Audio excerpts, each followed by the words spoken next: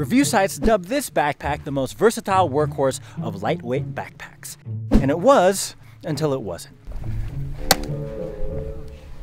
This brings us to the problem with the review sites like Outdoor Gear Lab or Backpacker Magazine.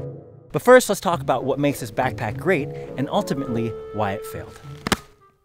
I bought the Granite Gear Blaze 60 back in 2020 because I was looking for something lightweight for my longer backpacking trips, yet heavy duty enough to fit all my filming gear.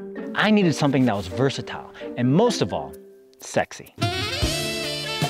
What really pushed me to buy the Blaze 60 was this awesome review from Outdoor Gear Lab, a site I trust when it comes to gear reviews. So I pulled the $300 trigger and immediately loved it. This backpack is lightweight, only being 3 pounds, which is considerably lighter than most of his competition. Backpacks need to be lightweight, especially for long distance packing. But where the Blaze shines is its weight to comfort ratio. For example, let's look at my first backpack, the REI Flash, which at the time was one of the lightest packs on the market, only being 2 pounds 12 ounces. Generally, lightweight packs feel pretty bad at heavy loads, and I can tell you the Flash physically hurt my shoulders when it weighed anywhere near 27 pounds. The Granite Gear Blaze does not have this problem. It eats up any weight up to 50 pounds, and even at 50 pounds, it never hurt. It only felt heavy. Its shoulder straps and hip belt are thick, but I've tried heavier packs with thicker straps that don't feel as good as the Blaze. I honestly don't know how Granite Gear did it. I was very impressed, and that alone made this pack worth it. It has a front pocket that's stretchy enough to put a jacket, but not big enough to put more robust items. I love the extra large hip pockets, which are big enough to fit my camera lenses or phone. And I gotta mention how cool this backpack looks. It definitely has that it factor.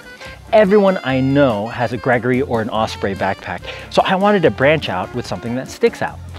The checkerboard pattern with all the blacks makes this pack a head turner. Another cool feature is the brain can be turned into a fanny pack, which I thought would be something cool to go around and hike after a day of backpacking. Unfortunately, the versatility and adjustability for what the Blaze is known for is what I believe led to its failure. The fanny pack I thought would make a cool day pack is so annoying to assemble. On top of that, there isn't a place to put a water bottle, and the lid isn't large enough to fit my 2-liter bottle, so I never used this function, not even once. The Blaze fabric is said to be tear resistant, but I didn't find that the case. Here you can see some clear rips. I have a few rips on the stretchy fabric in the front as well. Although I found these water bottle pockets spacious, I had difficulty reaching for my water while the pack was on. And since I'm on a roll, the top zipper of the brain broke right before a trip, so I had to super glue it and sew it back together while I was still in the car. Now by far, the worst design choice is what they call the air current frame. So it's a plastic plate with holes in it, and at the end of each strap, you have this metal rivet. I don't know what else to call this, so I'm gonna call it a rivet, that you can adjust to fit your torso length. The adjustability aspect is a cool idea, but think about it. What in the world would make it a good idea putting a metal rivet on plastic? I mean, this is where all the weight is gonna be for this pack. So this plastic has to be heavy duty to absorb whatever load these metal rivets are gonna give to it. So a year into using this pack, I noticed a squeaking noise. In further inspection, I found that there were 2 cracks on each strap where the plastic meets the metal. I didn't really think that it was gonna be that big of an issue until this happened. A solid break. In the beginning of my trip. The crappy thing is I couldn't even adjust the other strap. I didn't know it at the time, but it was because I had a full pack. It's easy to adjust these straps when the pack is empty, but not when it's full, which is a poor design. So the rest of that backpacking trip, I hiked with this strap higher and this strap lower, and that was so annoying. You can see I could fit basically my whole hand in this crack, and it goes all the way down. And unfortunately now, the backpack is pretty much useless. To be fair, I waited 3 years to make this review, so some of these issues can be justified as normal wear and tear, but I think there's nothing normal about the air current frame breaking.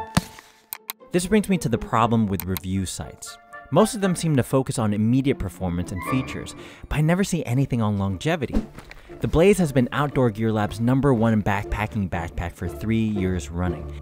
And while they updated the review, it seems they primarily compared it to newer gear rather than thoroughly testing its performance through prolonged use. You see, problems with gear are a lot like problems in relationships.